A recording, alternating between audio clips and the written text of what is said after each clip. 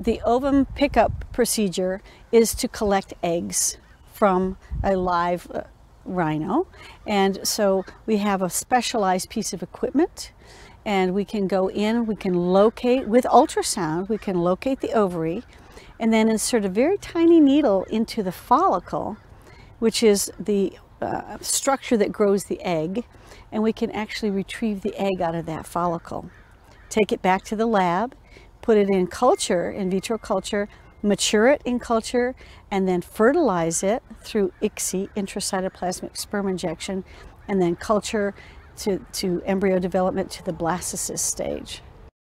Before now, we have only been able to collect eggs post-mortem after we lose an older animal or someone in another zoo loses an older animal.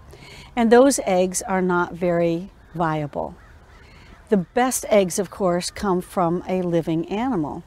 But we had to work with our South African collaborators to develop this instrument, this very complicated instrument, to actually go in and collect.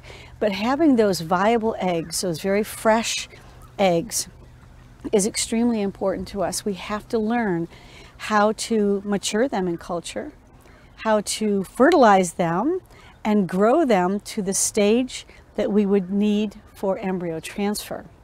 We're using the southern white rhino as a model, of course, for the northern white rhino. If you into Blackyard 2, and we're going to immediately close that slider. I just don't want anybody to get stuck.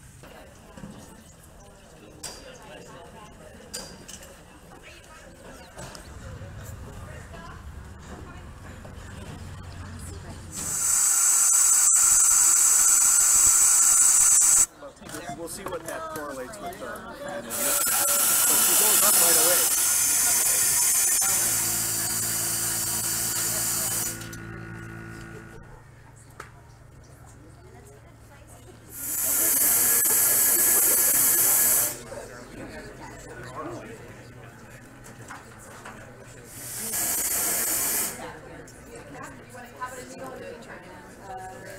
That will then capture an ovum and send it back out through the tubing and into the fecal.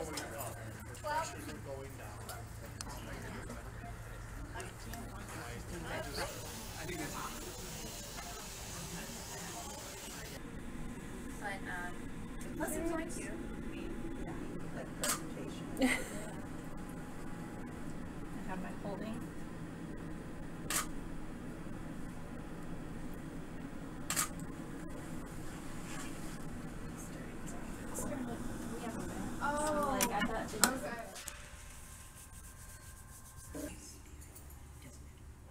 Rhino is a model, of course, for the northern white rhino.